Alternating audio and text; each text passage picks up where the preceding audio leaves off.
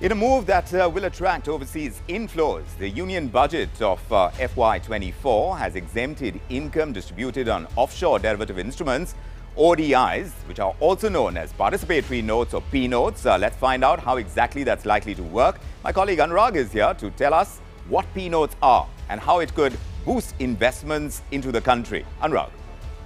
So, Finance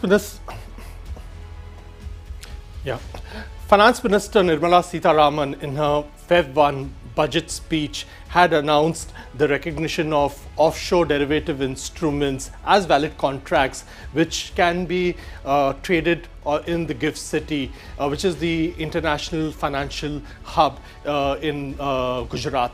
Now, Sitharaman's proposal for ODIs may need to wait until the current laws are tweaked. That's because for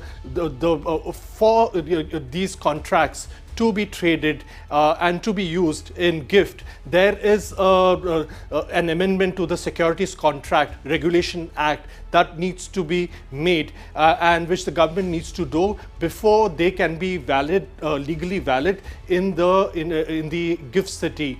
Now, what are participatory notes? So participatory notes are instruments, they were first introduced in 2003 as a way to boost capital inflows, and they basically allow offshore investors to buy into Indian assets through foreign portfolio investors anonymously. So basically it is the foreign portfolio investors who are taking an exposure in India on behalf of their clients, the beneficial investors.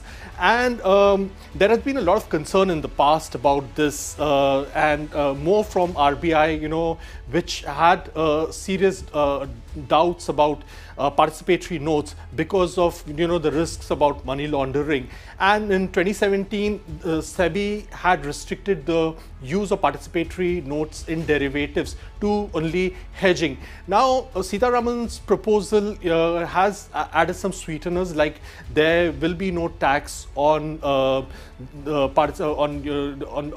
trade in participatory notes if they're done in GIFT City. So, but on a bigger picture, it's going to give SEBI more oversight over the offshore derivatives instruments and hopefully improve transparency, something that has been lacking in the past.